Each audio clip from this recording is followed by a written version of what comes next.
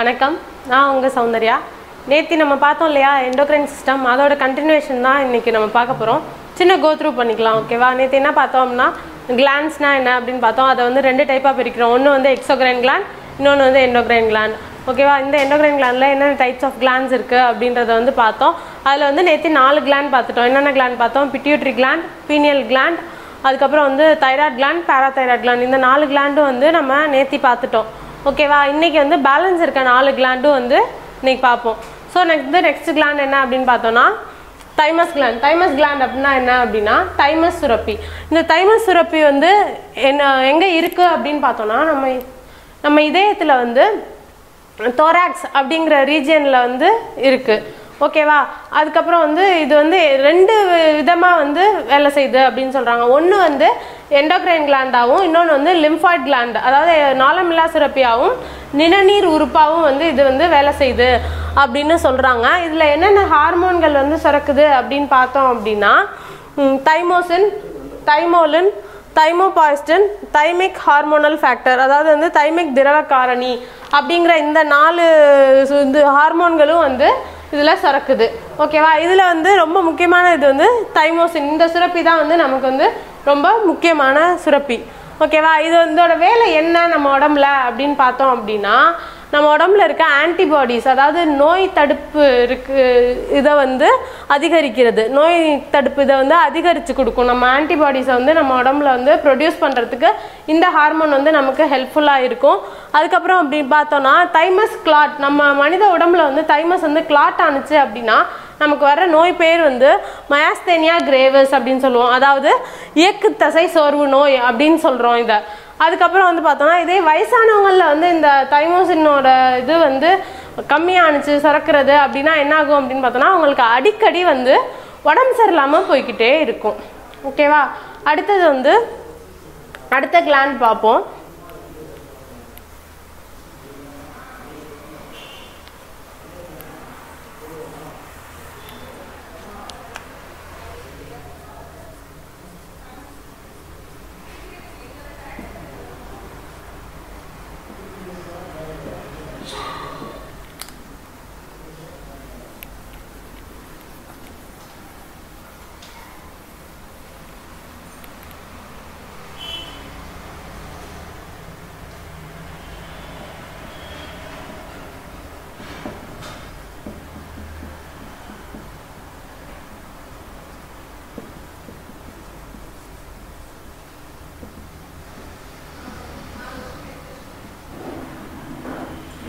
அடுத்தது வந்து நம்ம என்ன பார்க்க போகிறோம் அப்படின்னா பேங்க்ரியாஸ், அதாவது கணையம்.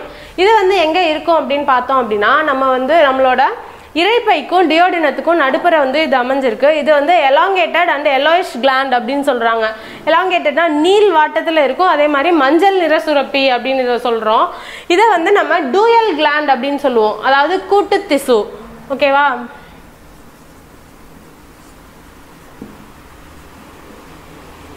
இதை ஏன் நம்ம கூட்டு திசு அப்படின்னு சொல்கிறோம் அப்படின்னா இது வந்து நாளமில்லா சுரப்பியாகவும் செயல்படுது, நாளமுள்ள சுரப்பியாகவும் செயல்படுது.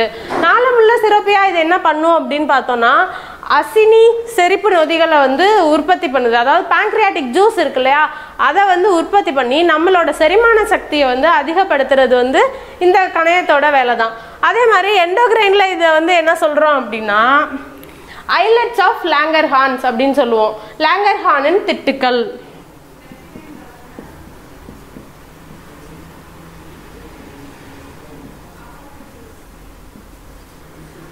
இந்த ஐலட்ஸ் ஆஃப் லாங்கர்ஹான்ஸ் தான் வந்து இதில் வந்து நாளமில்லா சுரப்பியாக வந்து செயல்படுது. இந்த ஐலட்ஸ் ஆஃப் லாங்கர்ஹான்ஸ் வந்து 3 வகையான செல்களாக வந்து பிரிக்கிறோம். என்னென்ன அப்படின்னு பார்த்தோன்னா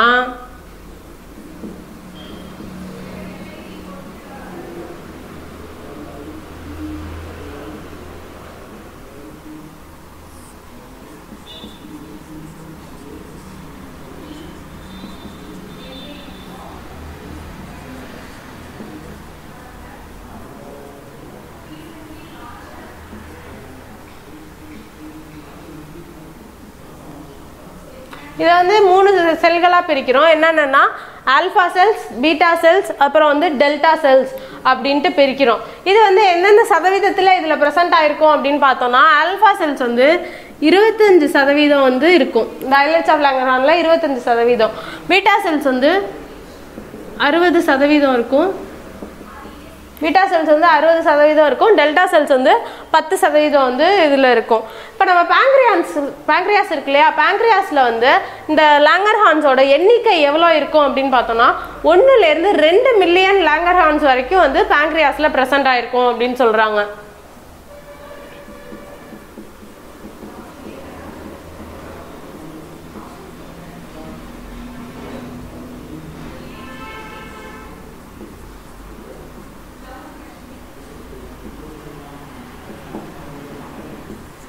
இது வந்து இந்த டிஎன்பிஎஸ்சி கொஸ்டின்ஸ்லாம் வந்து இந்த கொஸ்டின் வர்றதுக்கான சான்சஸ் இருக்குது. சரியா, இதை வந்து நோட் பண்ணிக்கோங்க. அதுக்கப்புறம் பார்த்தோம்னா இந்த செல்களோட வேலை என்ன அப்படிங்கிறத வந்து நம்ம பார்க்க போகிறோம். இந்த 3 செல்லே வந்து நமக்கு ரொம்ப முக்கியமான செல் எதுன்னு பார்த்தோம்னா இந்த ஆல்ஃபா செல்லும் பீட்டா செல்லும் தான். இந்த ஆல்ஃபா செல் பீட்டா செல் வந்து ரொம்ப ரொம்ப முக்கியமானது. இந்த ஆல்ஃபா செல் வந்து எந்த ஹார்மோனை சுரக்குது அப்படின்னு பார்த்தோம்னா குளுக்கோகான்.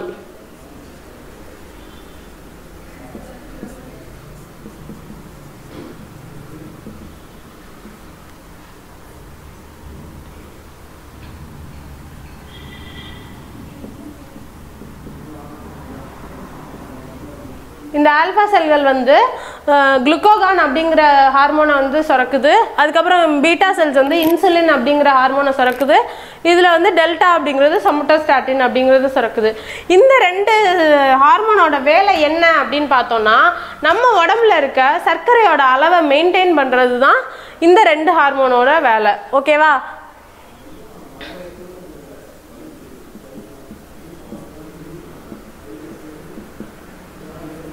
நம்ம ரத்தத்தில் இருக்க சர்க்கரை அளவை மெயின்டைன் பண்ணுறது தான் இந்த 2 ஹார்மோனோட வேலை. அதனால வந்து இதை வந்து எப்படி ஈஸியாக ஞாபகம் வச்சுக்கலாம் அப்படின்ட்டு ஒரு சின்ன க்ளூ ஒன்று கொடுக்குறேன். ஓகேவா?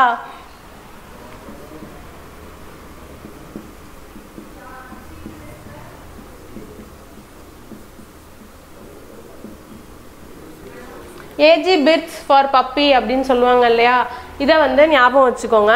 இதில் வந்து ஏஜி அப்படிங்கிறது என்ன அப்படின்னா ஆல்ஃபா. ஏன்னா ஆல்ஃபா, இது என்ன ப்ரொடியூஸ் பண்ணுது?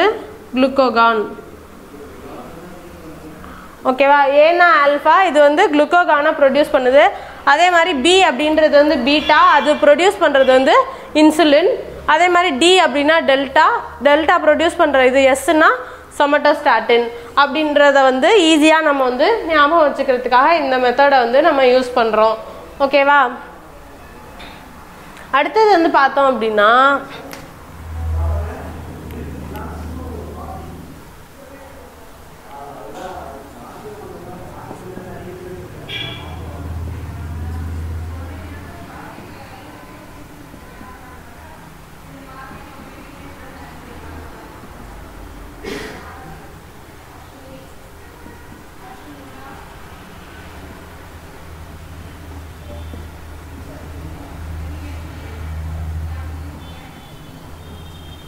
இந்த இன்சுலின் ஹார்மோன் வந்து என்ன சொல்லுவாங்க அப்படின்னு பார்த்தோம்னா ஹைப்போகிளைசிமிக் ஹார்மோன் அப்படின்னு சொல்லுவாங்க. எதனால் இதை அப்படி சொல்கிறாங்க அப்படின்னா வந்து இது வந்து ரத்தத்தில் இருக்க குளுக்கோஸ் அளவை வந்து நமக்கு வந்து குறைச்சி கொடுக்கும். அதே மாதிரி இதை வந்து ஹைப்பர் கிளைசிமிக் அப்படின்னு சொல்லுவாங்க. எதனால் அப்படின்னா வந்து இது வந்து அதிகப்படுத்தும், குளுக்கோஸை வந்து அதிகப்படுத்தி கொடுக்கும். என்ன பண்ணும் அப்படின்னா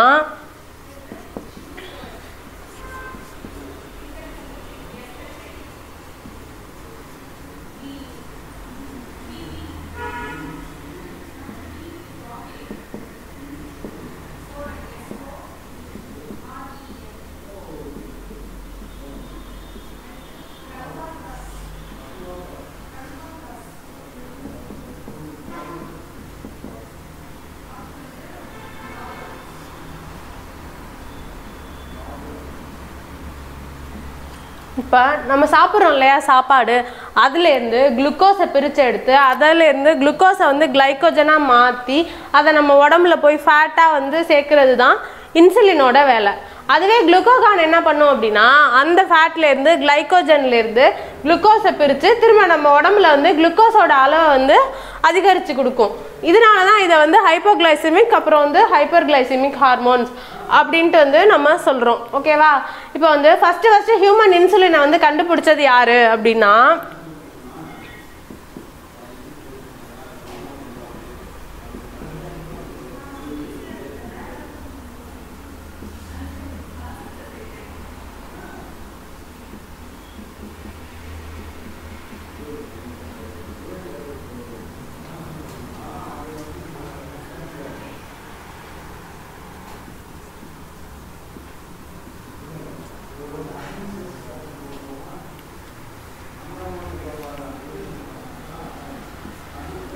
ஓகேவா 1921 ஆண்டில் தான் வந்து ஹியூமன் இன்சுலினை வந்து ஃபஸ்ட்டு கண்டுபிடிச்சாங்க. யார் அப்படின்னு பார்த்தோன்னா ஃப்ரெட்ரிக் பேண்டிங், சார்லஸ் பெஸ்ட், மேக்லியார்ட் அப்படின்ற இந்த 3 பேரும் தான் வந்து இதை வந்து கண்டுபிடிச்சாங்க. அதே மாதிரி நம்மளோட உடம்புல வந்து இன்சுலினை வந்து இந்த டயாபெட்டிஸ் நோய்க்கு வந்து ட்ரீட்மெண்ட்டாக எப்போ யூஸ் பண்ண ஆரம்பித்தாங்க அப்படின்னா 11th January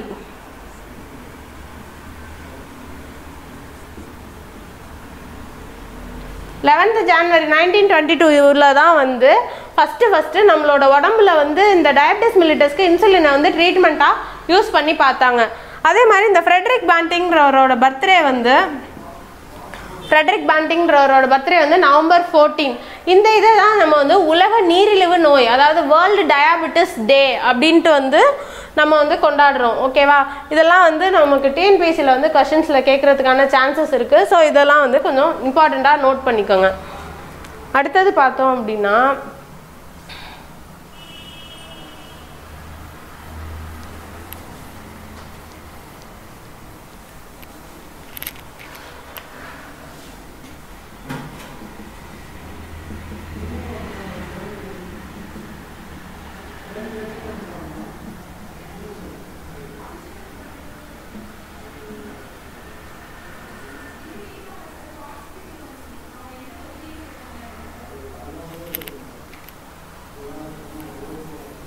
அடுத்தது பார்த்தோன்னா இப்போ பிளாஸ்மா இருக்கு இல்லையா, பிளாஸ்மாவில் நம்ம இன்சுலின் வந்து எவ்வளோ நேரத்துக்கு வந்து உயிர் வாழும் அப்படின்னு பார்த்தோன்னா வெறும் 6 நிமிஷம் மட்டும்தான் உயிர் வாழும்.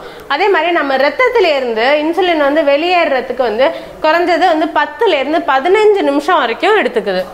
எவ்வளோ? 10லேருந்து நம்ம ரத்தத்திலேருந்து வெளியேறதுக்கு இன்சுலின். சரியா? அடுத்தது பார்த்தோம் அப்படின்னா இப்போ வந்து டெஃபிஷியன்சிஸ் என்னென்ன அப்படின்னு பார்ப்போம்.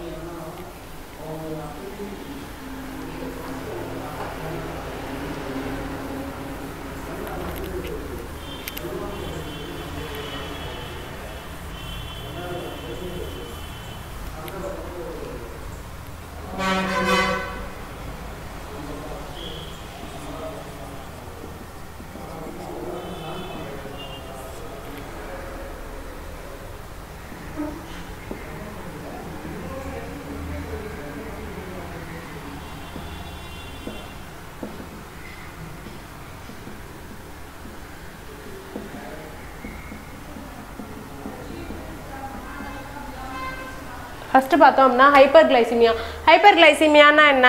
அதிகமான அளவில் வந்து நம்ம உடம்புல வந்து குளுக்கோஸ் வந்து சுரந்துது அப்படின்னா வந்து இதை வந்து ஹைப்பர்கிளைசிமியா அப்படின்னு சொல்கிறோம். இது எதனால் நம்ம உடம்புல ரத்தத்தில் வந்து அதிகமான அளவில் குளுக்கோஸ் சுரக்குது? இன்சுலினோட செயல்பாடு வந்து அந்த இடத்துல குறைஞ்சி போயிடுது. இன்சுலினோட வேலை வந்து ஒழுங்காக செய்யலை, இன்சுலின் அதோட வேலையா அப்படின்ற பட்சத்தில் நமக்கு வந்து குளுக்கோஸோட அளவு அதிகமாயிரும். அதனால நமக்கு வர நோய் வந்து டயாபெட்டிஸ் மெல்லிட்டஸ் அப்படின்னு சொல்லுவோம், நீரிழிவு நோய் சொல்லுவோம் இல்லையா, அதுதான். இப்போ இந்த டயாபெட்டிஸ் மெல்லிட்டஸ் வந்து வந்துருச்சு அப்படின்றத எப்படி நம்ம தெரிஞ்சுக்கலாம்னா 3 சிம்டம்ஸ் இருக்கு. ஒன்று வந்து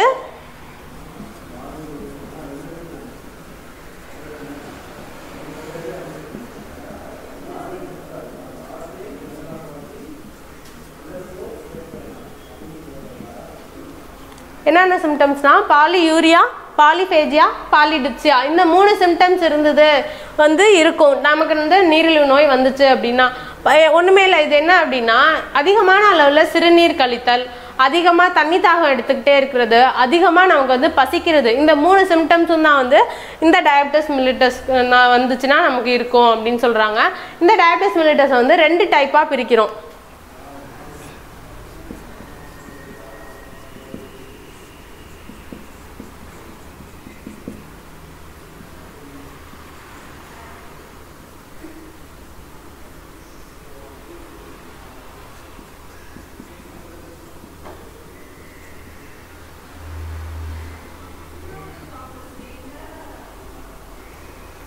இந்த டயபிட்டிஸ் மிலிட்டஸ் வந்து நம்ம 2 வகையாக பிரிக்கிறோம். Type 1 diabetes, type 2 diabetes.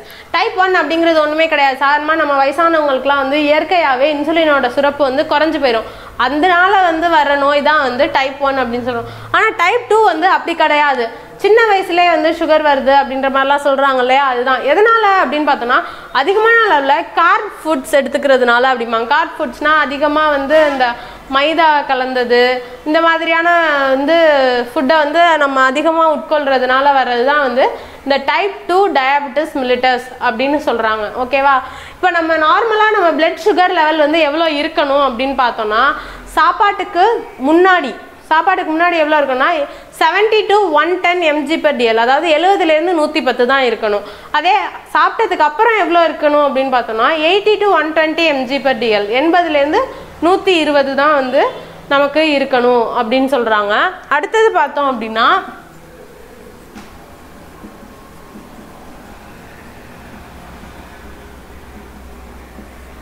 Hypoglycaemia அப்படின்னா என்ன அப்படின்னா இந்த நம்ம ரத்தத்தில் இருக்க வந்து குளுக்கோஸோட அளவு வந்து குறைஞ்சிருது. அப்போ வந்து நம்ம மூளைக்கு போகிற ரத்தத்தில் வந்து அந்த குளுக்கோஸ் லெவல் வந்து குறைஞ்சி போயிடும். இதனால நமக்கு என்ன வரும் அப்படின்னா ஃபிட்ஸ், அதாவது வந்து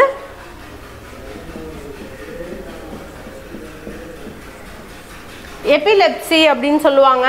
கை கால் வலிப்பு இருக்கு இல்லையா, அதுதான். இப்போ வந்து நம்ம ரத்தத்தில் இருக்கிற குளுக்கோஸ் அளவு குறைஞ்சிச்சு அப்படின்னா நமக்கு வந்து இந்த நோய் வர்றதுக்கான சான்சஸ் வந்து இருக்கு.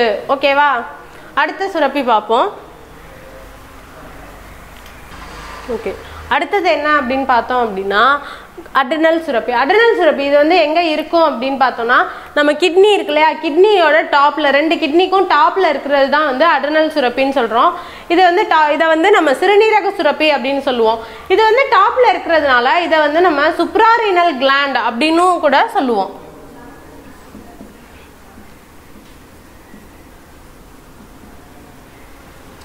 அப்படின்னு கூட நம்ம வந்து இதை சொல்கிறோம். ஓகேவா? இதை வந்து 2 வகையாக வந்து பிரிக்கிறாங்க. ஒன்று வந்து கார்டெக்ஸ், அட்ரினல் கார்டெக்ஸ், இன்னொன்று வந்து அட்ரினல் மெடுலா அப்படின்னு 2 வகையாக பிரிப்பாங்க. இதோட அவுட்டர் லேயர் வந்து கேப்சூல் அப்படின்னு சொல்கிறோம். இது வந்து ப்ரொடெக்டட் லேயர் அப்படின்னு சொல்லுவோம். அதுக்கு அடுத்தது அவுட்டர் போர்ஷன் தான் வந்து கார்டெக்ஸ், இன்னர் போர்ஷன் வந்து மெடுலா. சரியா? இப்போ வந்து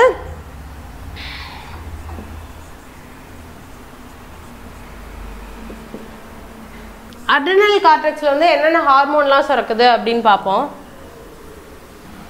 இதில் வந்து 3 வகையான செல்கள் இருக்கு அட்ரினல் கார்டெக்ஸ்ல. என்னென்ன அப்படின்னு பார்த்தோம்னா ஜோனா குளோமெருலோசா, ஜோனா ஃபாசிகுலேட்டா, ஜோனா ரெட்டிகுலாரிஸ். இந்த 3 செல்கள்லேருந்து என்னென்ன ஹார்மோன் சுரக்குது அப்படின்னு பார்த்தோம்னா குளோமெருலோசாலேருந்து மினரலோ கார்டிகாய்டு அப்படின்றது, அதுக்கப்புறம் வந்து ஃபாசிகுலேட்டாலேருந்து குளுக்கோ கார்டிகாய்டு, ரெட்டிகுலாரிஸ்லேருந்து ஸ்டீராய்ட்ஸ். இதை வந்து நம்ம எப்படியா ஈஸியாக ஞாபகம் வச்சுக்கலாம் அப்படின்னு பார்த்தோம் அப்படின்னா இந்த ஜிஎம் ஃபாஸ்டாக் ரெஸ்ட் அப்படின்னு ஞாபகம் வச்சுக்கோங்க. ஜிஎம் அப்படின்னா குளோமெருலோசா மினரலோ கார்டிகாய்டு, ஜிஎம். ஓகேவா? அடுத்து ஃபாஸ்டாக் அப்படின்னா ஃபாசிகுலேட்டா.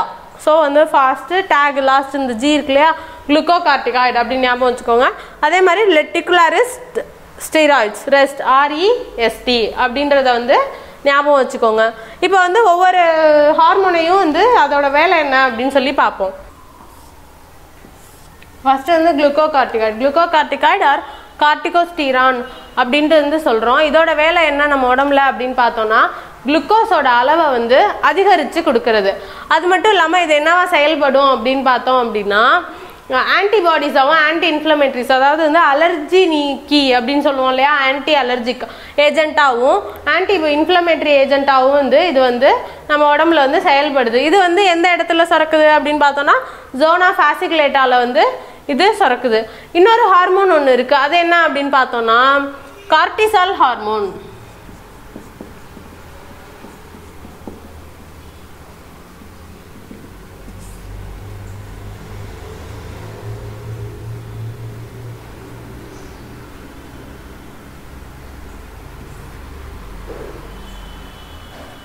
ஓகேவா. கார்டிசால் ஹார்மோன், இந்த கார்டிசால் ஹார்மோனும் வந்து ஃபாசிகுலேட்டால இருந்து தான் வந்து நமக்கு சுரக்குது. இதோட வேலை என்ன அப்படின்னா நம்ம உடம்ப வந்து உயிர்ப்பு நிலையில வச்சுக்கும், அதாவது லிவிங் கண்டிஷன்ல வச்சுக்கும். அது மட்டும் இல்லாமல் நம்ம மிகுந்த பாதிப்புலையோ இல்லை அதிகமான மன அழுத்தத்திலையோ இருக்கோம், ஸ்ட்ரெஸ்ல இருக்கோம் அப்படின்னா அதுலேருந்து நம்மளை வெளியில கொண்டு வர்றதுக்கும் வந்து இந்த ஹார்மோன் தான் வந்து நமக்கு வந்து ஹெல்ப்ஃபுல்லா இருக்கு. அதனால இதை வந்து நம்ம உயிர் காக்கும் ஹார்மோன்கள் அப்படின்னு சொல்றோம், அதாவது லைஃப் சேவிங் ஹார்மோன்ஸ் அப்படின்ட்டு வந்து இதை வந்து சொல்றோம். அடுத்தது என்ன அப்படின்னு பார்த்தோம்னா மினரலோகார்டிகாய்டு. வந்து மினரலோகார்டிகாய்டு இதோட வேலை என்ன, ஆல்டோஸ்டிரான் அப்படின்னு வந்து இதை சொல்லுவோம். இதோட வேலை என்னன்னா நம்ம உடம்புல இருக்க உப்பு அளவு, சோடியம், பொட்டாசியம், சோடியம் வந்து உள்வாங்கிக்கிறதுக்கு, பொட்டாசியம் வந்து வெளியேற்றுறதுக்கு, இந்த மாதிரி எல்லாத்துக்குமே வந்து இந்த ஹார்மோன் தான் வந்து நமக்கு வந்து ஹெல்ப்ஃபுல்லாக இருக்கு. அதே மாதிரி நம்மளோட ரத்தத்தோட வால்யூம், நீர்ம அளவு சொல்லுவோம் இல்லையா, ரத்தத்தோட நீர்ம அளவை மெயின்டைன் பண்ணுறதுக்கும் இந்த இது வந்து நமக்கு ஹெல்ப்ஃபுல்லாக இருக்கு. அதுக்கப்புறம் வந்து ஆஸ்மாட்டிக் கண்டிஷனில் நம்ம உடம்ப வச்சுக்கிறது, அதாவது சவ்வூட்டு பரவல் அப்படின்னு சொல்லுவோம் இல்லையா, அந்த இதையும் வந்து இந்த ஹார்மோன்கள் தான் வந்து மெயின்டைன் பண்ணிக்கிட்டு இருக்கு நம்ம உடம்புல. இது வந்து எந்த ஹார்மோன்ல சுரக்குது அப்படின்னு பார்த்தோம்னா ஜோனா குளோமெருலோசா அப்படின்ற இதுல வந்து இது வந்து சுரக்குது. அடுத்தது வந்து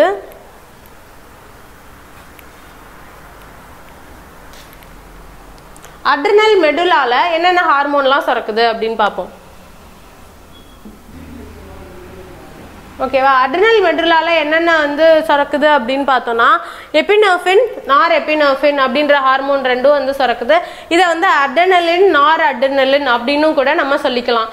இந்த ரெண்டு ஹார்மோனையும் வந்து நம்ம வந்து அவசர கால ஹார்மோன் அப்படின்னு சொல்லுவோம், அதாவது எமர்ஜென்சி ஹார்மோன். அதனால இது வந்து எங்க வந்து இதாகும் அப்படின்னு பார்த்தோம்னா நம்மளோட உணர்ச்சிகள் வந்து மிகுதியான நேரங்களில் வந்து இந்த ஹார்மோன் வந்து சுரக்கும். அதே மாதிரி நம்ம மிகுந்த மன அழுத்தத்தில் இருக்கும்போது அந்த மாதிரியான நேரங்களில் தான் வந்து இந்த ஹார்மோன் வந்து அதிகமாக சுரக்கும். இதை வந்து இன்னொரு இதாகவும் சொல்லுவோம், fried, flight and fight hormone அப்படின்னு சொல்லுவோம், அதாவது 3F ஹார்மோன்.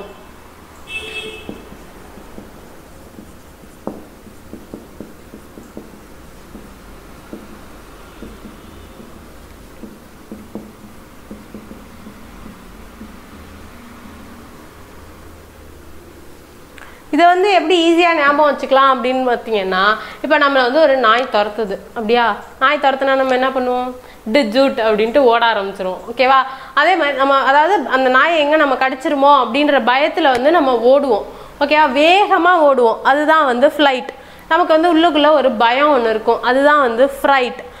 இப்போ சப்போஸ் நம்ம ஓடிட்டே இருக்கோம், அது நம்மளை துரத்திக்கிட்டே இருக்கு, கடைசி கட்டமாக சரி என்னதான் பண்ணுது அப்படின்னு பார்த்துருவோம் அப்படின்ட்டு நம்ம நிற்கிறோம்னா நம்மளை கடிக்க வருதுங்கிறப்போ நம்ம என்ன பண்ணுவோம், கல் எடுத்து அதை அடிப்போம், அதுகிட்ட சண்டை போடுறோம். ஓகேவா, அதுதான் வந்து ஃபைட். அதுதான் வந்து fried, flight and fight hormone அப்படின்னு வந்து இதை சொல்லுவோம். இந்த ஹார்மோனை வந்து ஈஸியாக ஞாபகம் வச்சுக்கிறதுக்கு ஒரு சின்ன டெக்னிக் என்னன்னா மென் அப்படின்னு ஞாபகம் வச்சுக்கோங்க.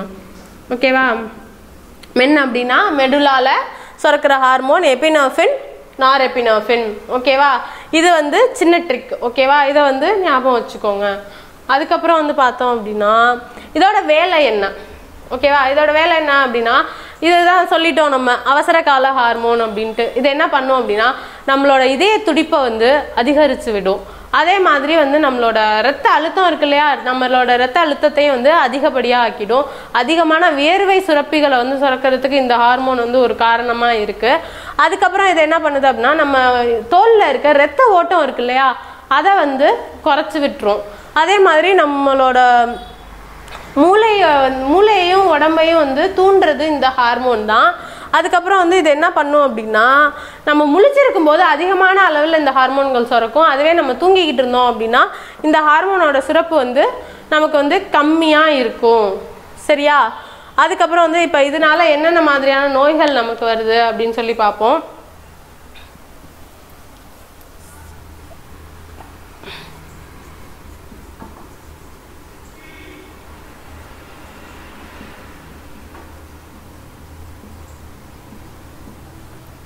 இது வந்து அடிசன்ஸ் டிசீஸ் அப்படின்னு சொல்லுவோம். அடிசன்ஸ் டிசீஸ் அப்படின்னா என்ன அப்படின்னா இது வந்து அட்ரினல் கார்டெக்ஸ் ஹார்மோன் வந்து கம்மியான அளவில் சுரக்கிறதுனால நம்ம உடம்புல ஏற்படுற ஒரு நோய் தான் இந்த அடிசன்ஸ் டிசீஸ். அதாவது ஆட்டோ இம்யூன் கண்டிஷன் அப்படின்னு சொல்லுவோம். என்ன அப்படின்னா நம்ம உடம்புல வந்து அட்ரினல் கார்டெக்ஸ்க்கு எதிரான அட்ரினல் கார்டெக்ஸ் செல்கள் இருக்கு இல்லையா, அதுக்கு வந்து எதிராக செயல்படக்கூடிய ஆன்டிபாடிஸ் வந்து அதிகமான அளவில் சுரக்கும். அதை தான் நம்ம வந்து ஆட்டோ இம்யூன் கண்டிஷன் அப்படின்னு சொல்லுவோம். அந்த கண்டிஷன் நம்ம உடம்புல இருக்கும்போது நமக்கு இந்த நோய் வந்து வருது. இதனால என்னென்ன சிம்டம்ஸ் ஏற்படும், என்னென்ன சிம்டம்ஸ் வந்தால் இது வந்து நமக்கு இந்த நோய் இருக்குது அப்படின்னு தெரிஞ்சுக்கலாம் அப்படின்னா, ஓகேவா, என்னென்ன சிம்டம்ஸ் அப்படின்னு பார்த்தோம்னா ஹைப்பர் பிக்மெண்டேஷன் இன் ஸ்கின், அதாவது வந்து நம்மளோட தோள்களில் வந்து நிறமிகள் வந்து அதிகரிக்கும். அதே மாதிரி ஹைப்போஅலாமிக் ஷாக். ஹைப்போஅலாமிக் ஷாக் அப்படின்னா வந்து என்ன அப்படின்னு பார்த்தோம்னா நம்ம இதயத்தில் வந்து ரத்தத்தை வந்து பம்ப் பண்ணும் தெரியுமா, நம்ம இதயம் அதுக்கு வந்து தேவையான அளவு ஃப்ளூயிட் வந்து அதுக்கு கிடைக்காம போயிடும். அப்போ வந்து அது ஒழுங்கான அளவில் செயல்படாததுனால இந்த ஹைப்போஅலாமிக் ஷாக் வந்து நமக்கு ஏற்படுது. இதை வந்து நம்ம எமர்ஜென்சி சுச்சுவேஷன் அப்படின்ட்டு வந்து இதை வந்து நம்ம சொல்லுவோம். அதுக்கப்புறம் அதிகமாக வாமிட்டிங், அதுக்கப்புறம் ஃபீவர் இருக்கிறது, அதே மாதிரி நம்மளோட ரத்த அழுத்தத்தை வந்து குறைச்சி விட்டுரும். அதுக்கப்புறம் வந்து ஸ்டியூப்பர் அப்படின்னு சொல்லுவாங்க. ஸ்டியூப்பர் அப்படின்னா சுயநினைவை வந்து இழந்துருவாங்க, அன்கான்சியஸ்னஸ்க்கு போயிடுவாங்க. ஓகேவா, அதே மாதிரி கோமா ஸ்டேஜுக்கு போகிறதுக்கான சான்சஸும் வந்து இந்த டிசீஸில் வந்து நமக்கு இருக்குது. அடுத்தது வந்து பார்த்தோம் அப்படின்னா இதே அட்ரினல் கார்டெக்ஸ் வந்து நம்ம உடம்புல வந்து அதிகமான அளவில் சுரந்துச்சு அப்படின்னா என்ன ஆகும் அப்படின்னு பார்த்தோம்னா ஹைப்பர் டென்ஷன் அப்படிங்கிற நோய் வந்து வரும். அதுக்கப்புறம் வந்து விரிலிசம் இன் உமன். விரிலிசம் அப்படின்னா வந்து ஆண்மை பண்பாக்கள் சொல்லுவாங்க இல்லையா, அது வந்து பெண்களில் வந்து அதிகமாக காணப்படுறது வந்து விரிலிசம் அப்படின்னு சொல்லுவோம். அதுக்கப்புறம் வந்து குழந்தைகளில் வந்து மெச்சூரிட்டி வந்து அதிகமாக இருக்கிற மாதிரி தெரியும் நமக்கு. ஓகேவா, அடுத்த சுரப்பி என்ன அப்படின்னா கொனாட்ஸ். ஓகே, கொனாட்ஸ் அப்படின்னா என்ன அப்படின்னு பார்த்தோம்னா இனப்பெருக்க சுரப்பிகள் அப்படின்னு சொல்கிறோம். இந்த இனப்பெருக்க சுரப்பிகள் வந்து நம்ம உடம்புல வந்து 2 வகையாக இருக்குது. ஆண்களுக்கு வந்து விந்தகம் அப்படின்னு சொல்கிறோம், பெண்கள் வந்து அண்டகம் அப்படின்னு சொல்கிறோம். ஓகேவா, இப்போ ரெண்டுத்தையும் தனித்தனியாக பார்ப்போம். டெஸ்டிஸ், விந்தகம் அப்படின்னா என்னன்னா ஆண்களோட இனப்பெருக்க சுரப்பி அப்படின்னு சொல்கிறாங்க. இது வந்து என்ன பண்ணும் அப்படின்னா இதை வந்து 3 பார்ட்டாக வந்து 3 வகையான செல்களாக வந்து நம்ம பிரித்து வச்சுருக்கோம். என்னன்னா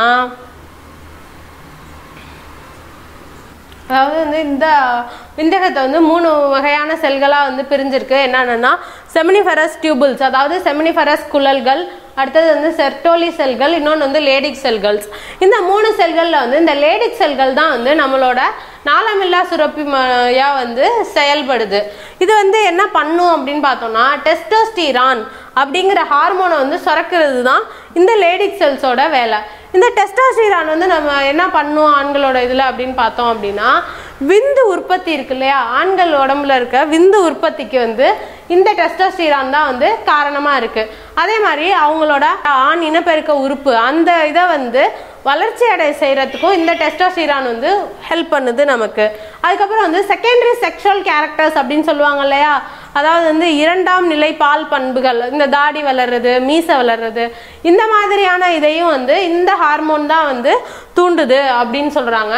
அதுக்கப்புறம் வந்து ஆண்களோட தசைகள் வந்து வளர்ச்சி அடைகிறதுக்காக ஆண்கள் உடம்புல இருக்க புரதச்சத்தை வந்து அதிகப்படுத்தி அவங்களோட தசைகளை வந்து நல்லா வளர்ச்சி அடைய செய்கிறதும் இந்த ஹார்மோன் தான். அதே மாதிரி அவங்களோட எலும்புகளோட வெயிட் வந்து அதிகமாகிறதுக்கும் இந்த ஹார்மோன் வந்து அவங்களுக்கு வந்து ஹெல்ப்ஃபுல்லாக இருக்குது. அடுத்தது வந்து ஓவரிஸ்.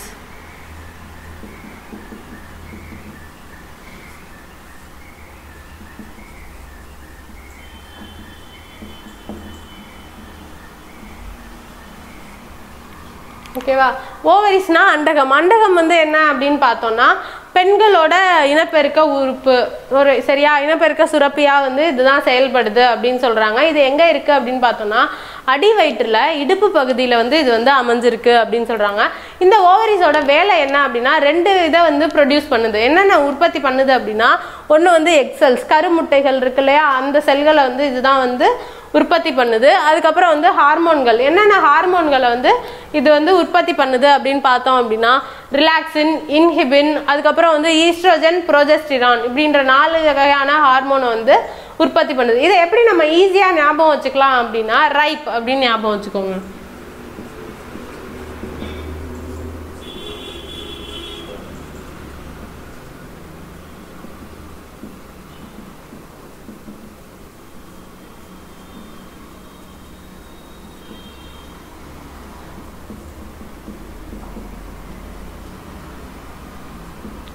இந்த 4 வகையான ஹார்மோன்கள்ல நமக்கு தேவையான ரொம்ப இம்பார்ட்டன்டான 2 ஹார்மோன் என்ன அப்படின்னு பார்த்தோம்னா இந்த ப்ரோஜெஸ்டிரானும் ஈஸ்ட்ரோஜனும் தான். சரியா? இப்போ வந்து இந்த ஈஸ்ட்ரோஜன் வந்து எங்க உற்பத்தி ஆகுது அப்படின்னு பார்த்தோம்னா கிராவின் ஃபாலிகல்ஸ் அப்படின்னு சொல்ற அந்த இடத்துல தான் வந்து இந்த ஈஸ்ட்ரோஜன் வந்து ப்ரொடியூஸ் ஆகுது. இதோட வேலை என்ன அப்படின்னு பார்த்தோம்னா இந்த செகண்டரி செக்ஷுவல் கேரக்டர்ஸ் பெண்கள்ல இருக்கிற 2ஆம் நிலை பால் பண்புகளை வந்து உருவாக்குறது வந்து இந்த ஈஸ்ட்ரோஜன் ஹார்மோன் தான். அதுக்கப்புறம் இது வந்து வேற எதுக்கு யூஸ் ஆகுது அப்படின்னா இது ஃபாலிக்கல் செல்கள் இருக்கு இல்லையா அது வந்து முதிர்ச்சி அடைகிறதுக்கு வந்து அதாவது ஓவேரியன் ஃபாலிக்கல்ஸ் வந்து டெவலப்மெண்ட்டுக்கு வந்து இதாகுது. ஓவுலேஷன் அப்படின்ற ப்ராசஸை பண்ணுறது வந்து இந்த ஈஸ்ட்ரோஜன் ஹார்மோன் தான். அதே மாதிரி கருவோட வளர்ச்சி முட்டைகளோட வளர்ச்சிக்கு வந்து அடையிறதுக்கும் வந்து இந்த ஈஸ்ட்ரோஜன் ஹார்மோன் வந்து நமக்கு வந்து ஹெல்ப்ஃபுல்லாக இருக்குது. அதுக்கப்புறம் வந்து ப்ரோஜெஸ்டிரான். இந்த ப்ரோஜெஸ்டிரான் வந்து என்ன பண்ணும் அப்படின்னு பார்த்தோம்னா இது எங்கே இருக்குது அப்படின்னா நம்மளோட அண்டகத்தில் வந்து கார்பஸ் லூட்டியம் அப்படின்னு வந்து ஒரு லேயர் இருக்கும். அந்த இடத்துல உருவாகிறது தான் இந்த ப்ரோஜெஸ்டிரான் ஹார்மோன். இதோட வேலை என்னன்னா நம்ம கர்ப்ப காலத்தில் தான் இதோட வேலை வந்து பங்கு வந்து ரொம்ப முக்கியமானதாக இருக்கும். என்ன அப்படின்னு பார்த்தோம்னா இந்த கரு முட்டைகள் இருக்கு இல்லையா அது போய் நம்ம கர்ப்பப்பையில பதியறதுக்கு அந்த கரு பதியறதுக்கு வந்து இந்த ப்ரோஜெஸ்டிரான் ஹார்மோன் தான் வந்து உதவி பண்ணுது. அதே மாதிரி நம்ம கர்ப்ப காலத்தை பராமரிக்கிறதும் வந்து இந்த ஹார்மோன் தான். ஓகேவா? அதுக்கப்புறம் இது என்ன பண்ணும் அப்படின்னா தாய் சேய் இணைப்பு திசு அப்படின்னு சொல்லுவாங்க. ஓகேவா? அதை வந்து மெயின்டைன் பண்ணுறதும் வந்து இந்த ப்ரோஜெஸ்டிரான் ஹார்மோன் தான் வந்து மெயின்டைன் பண்ணுது. அதுக்கப்புறம் பார்த்தோம்னா மென்ஸ்ட்ரல் சைக்கிள் மாதவிடாய் சுழற்சி சொல்லுவோம் இல்லையா அந்த மாதவிடாய் சுழற்சியோட முக்கியமான காரணமும் வந்து இந்த ப்ரோஜெஸ்டிரான் ஹார்மோன் தான். இந்த மாதவிடாய் சுழற்சின்றது எப்படி ஏற்படுறது அப்படின்னு பார்த்தோம்னா ஓவேரியன் ஃபாலிக்கல்ஸ் இருக்கு இல்லையா நம்ம பார்த்தோம் இல்லையா ஃபாலிக்கல் செல்கள் அந்த ஓவேரியன் ஃபாலிக்கல்ஸ் வந்து எப்படி இருக்கும் அப்படின்னு பார்த்தோம்னா ஒரு பை மாதிரியான வடிவத்தில் இருக்கும். நீர் நிரம்பி இருக்கும். அதில் வந்து ஃபுல்லாக வளர்ச்சி அடையாத கரு முட்டைகள்லாம் வந்து அதில் தங்கி இருக்கும்.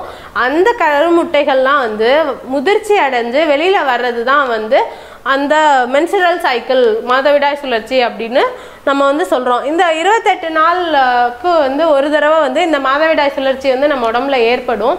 இந்த மாதவிடாய் சுழற்சி முடிகிற சமயத்தில் வந்து இந்த கார்பஸ் லுட்டியம் இருக்கு இல்லையா அந்த கார்பஸ் லுட்டியம் வந்து வடுவாக மாறிடும். ஓகேவா?